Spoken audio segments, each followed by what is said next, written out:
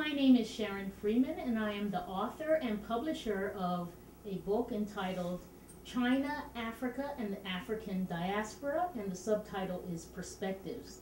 I want to focus on that word perspectives because although I'm the author, there are many contributors to this 430-page book that we recently published. And although there are a lot of books on the subject of China and Africa, this book is like no other, because what we did that differentiates this book from all the others is that we got perspectives from China, from Africa, and even from Africans in the diaspora in America. And that includes people like me as African Americans, but also many African immigrants. What these stakeholders told us is what really makes a difference about this book. You know what matters about China and Africa? It's really what people feel about it. You know, China changed the game of how development is being done in Africa. And it has a bearing on the hearts, the minds, the souls, and the outcomes for people in China and in Africa and in many places in the world. So we went to China, we talked to Chinese leaders in the government, to Chinese business people. We went to Africa, we did the same thing. We talked to leaders, we talked to small business people, and we did the same here. And what they told us is that China has made a huge difference in the development outcomes for Africa. And I would say in the main, the point of view is very positive across the board. But that does not mean there are not areas where there are some challenges. The challenge is helping Africans to be able to compete in business against the Chinese business firms. But at the relationship at the high level between the Chinese government and the African governments, I could say very clearly that the African leadership is very happy with the contributions that China is making to its development. That does not mean that the Africans aren't happy with the contributions other development partners have made. Although China appears to right now be focusing on what Africa cares about the most, on what its needs are at this particular time, which is infrastructure development.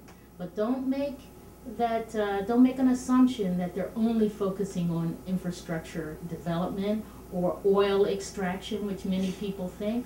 In fact, from our point of view, of all of the people who contributed to the book, we can see very clearly that China's in Africa for the long haul, and it's doing many things in many countries in Africa. As you may know, China invited the leadership of almost every country from Africa to China back in 2006, and they struck deals with the leadership of all of these countries, and those deals involve China's contribution in agriculture, in education, in healthcare. So it's not a simple relationship, it's a complex one.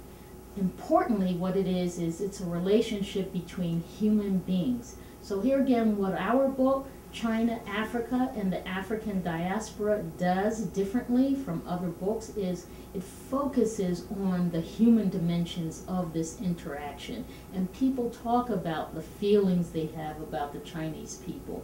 The Chinese talk about the feelings they have toward the African people. And so we learn a lot from this, and we can see that the relationship is very meaningful, and it is setting an example about how to do development in different ways. And it is an example that the World Bank and development institutions are learning from, our own U.S. government is learning from. You know what? I love this book, not because I wrote it. In fact, this is my 18th book. I love this book because of the importance of the perspectives that were shared in the book. Let me tell you about what I think are the top 10, although of course in 430 pages there are a lot of very interesting points of view and data and statistics about many of the issues you may have heard about concerning China and Africa. But here are 10 that I don't think people often talk about, and this is what I want to focus on. One of the important lessons that we learn from the contributors in this book is that listening matters. We see that China has done a lot to learn from other countries very quickly and to adapt it to its own situation. And that's what they advise the Africans to do. They said, don't follow what we're doing. Don't try to follow our model. You know why? Because you can't. Our model is really about saving and hard work, and it is something that, you know, you have to do yourself. Africans, you have to create your own model. But the Chinese have learned from many models in the world, and they adapted it. So learning and listening is key. Another important lesson that we've seen is that South-South experience matters. China and Africa share many things in common, and I'm not just talking about the time that China contributed to the independent causes of many African countries. China and Africa share many important perspectives from the world. China has faced feudalism, and Africa has undergone colonialism, and this gives them a kind of perspective in the world that makes them understand each other very deeply.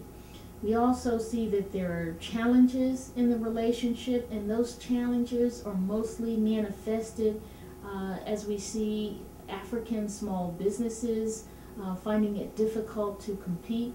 We see other challenges in the weaknesses of the institutions of Africa to be able to control and manage not only Chinese investment in Africa, but the investment of others as well. When you see that customs departments, immigration departments, and others and standards are not, those institutions are not sufficient to be able to control and manage the outside investment, this is a problem. But you know, we also see that there are a lot of opportunities, and one very interesting perspective here is that the African diaspora is one of those opportunities. We see that many who are living in America, in Canada, in the Caribbean, they see the change that the Chinese are helping to usher into Africa, and they want to be a part of that. They say, how can we also be partners in this? How can we join together with the Chinese to make greater investments in Africa? So there are many things going on, and I think the most important thing is that this is a beginning. It's not an end. That's why we want you to read this book, because we think that it will help you to understand this phenomenon more deeply, not just to believe in the myths that it's just one-sided. This is a well-balanced set of perspectives that help explain, in fact, development. In fact, to know about China in Africa today is to understand development as it has happened in the last 100 years. After you read this book, you will know all about what it takes to contribute to development. After you read this book, China, Africa, and the African Diaspora Perspectives, we are absolutely certain that you will have a much deeper and profound appreciation not only about China in Africa, but about the whole process of development and what the Chinese have done to change the game, to do development in a different way. And you will see that it is having a big influence on the thinking of leaders in the U.S. government, the African government, the Chinese government, and also in development institutions. This is a true game changer, and this book is going to explain exactly how the game is being changed. Please get it. You can get it from my website, www.aasbea.com. And I'm Dr. Sharon Freeman, author and publisher of the book. Thank you. You might wonder, why is it that I wrote this book? Well, I have quite a lot of experience in China. In fact, I lived in Hong Kong for 12 years, and I first started working with the U.S. Trade Development Program then, which is now the U.S. Trade Development Agency. Subsequently, after living in China for 12 years, I started working with African countries and have now worked in over 40 African countries. So this book gives me an opportunity to help bridge these two worlds, and to bring forth an understanding through the perspectives that are contributed by many people, many leaders in the world, about their views concerning China's impact in Africa, And not only China's impact on Africa, but Africa's impact on China as well.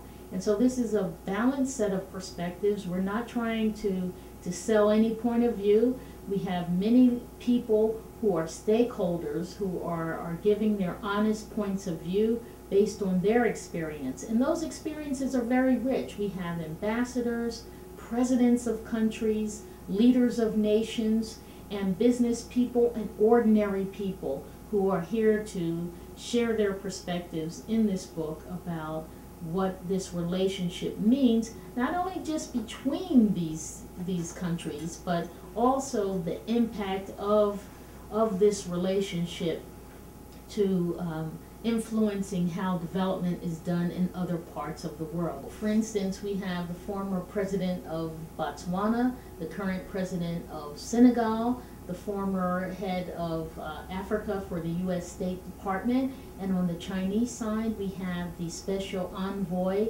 to Africa, Ambassador Liu, and we have scholars from the Chinese Academy of Social Sciences, and many people who are very influential in setting policy, because some fundamental things have happened in this relationship that really changes how development is done, and the whole world is looking at that, and we want you to have an insight into that as well. And that's why it's important for you to read this book. I guarantee you, if you read this book, you will understand development like you've never understood it before.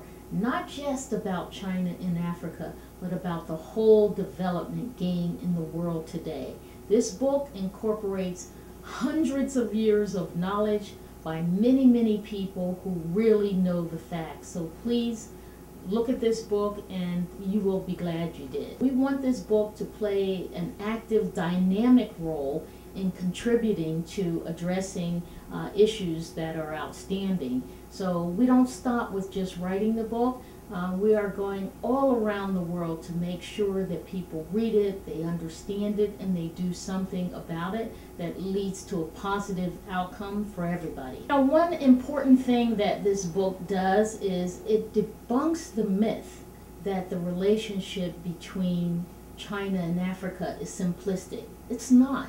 It's complicated. It has many facets, and it has a future. That's what's important. And in that future, as problems occur, we're absolutely certain that it is in everyone's interest to resolve those issues. Is everything perfect in the relationship? No. But does everybody have a stake in making sure that problems are resolved? Absolutely. And so I think that when you read this book, you will see that it's not possible to oversimplify this relationship that is between people who care very deeply about each other, whose histories are intertwined, and that go way back for hundreds and hundreds of years. So what this book does, through contributing perspectives of many people from the bottom of societies and from the top, is that it sheds light on the relationship from many different angles. In other words, this gives you, you could say, a wide-angle lens about what's involved in this relationship. And I think you'll see that what is involved is every possible human emotion, a broad range of political, social, and economic factors that have a bearing on this relationship. But it is a dynamic relationship, one that is changing every day. And it is a relationship that is important for the continued growth, development, and advancement of Africa, and even for China. Because remember, China's in Africa for a reason. So just as China can help Africa, Africa can help China. That's what you call a win-win situation. And so it's very exciting. I want you to pick up this book. You can get it from my website, www.aasbea.com. And again, I'm Dr. Sharon Freeman. Thank you.